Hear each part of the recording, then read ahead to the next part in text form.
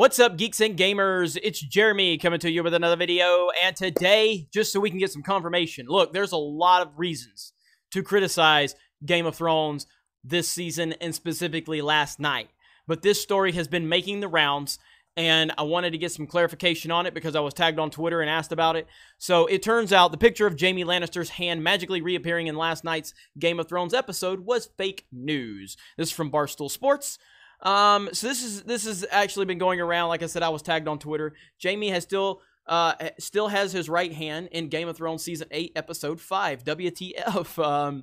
So this tweet hit the internet this morning and caused quite a commotion following last week's national nightmare known as Starbucks Cup Gate.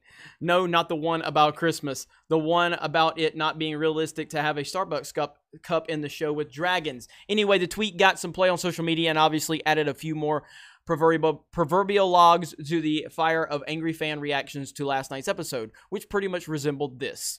That's true. However, with a twist right out of a vintage Game of Thrones episode, it turns out the image was fake news as F.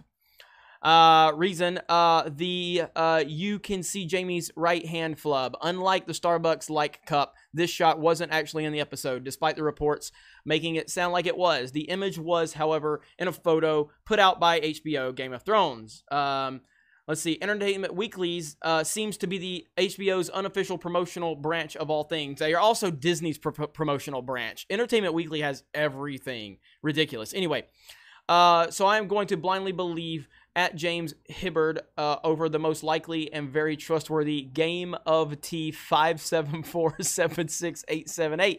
However, as an investigative reporter that holds Barstool Sports' highest journalistic standards, I did my due diligence, rewatched the episode of HBO Go, and indeed confirmed that the picture is not in the episode.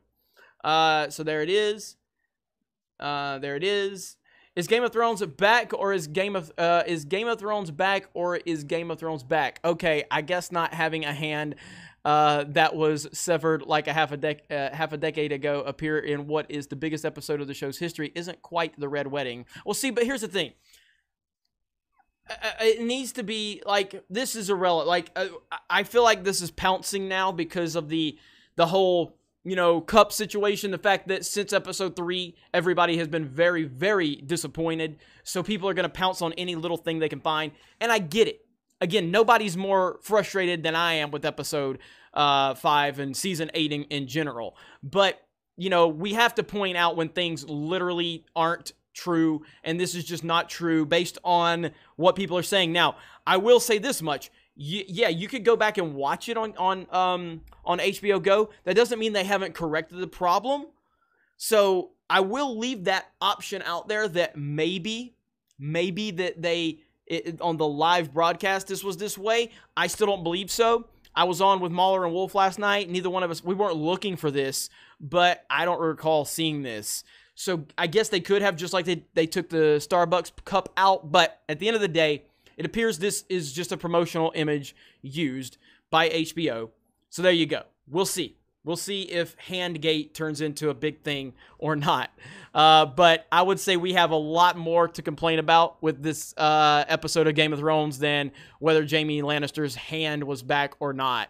There's a lot, including the fact that they ruined Jaime Lannister.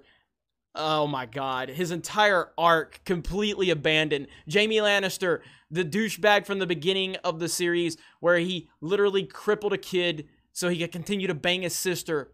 A douchebag of the highest order. And then all of this character development, all of this redemption that he's been working towards, only to just go back to being the same guy he was in the first episode.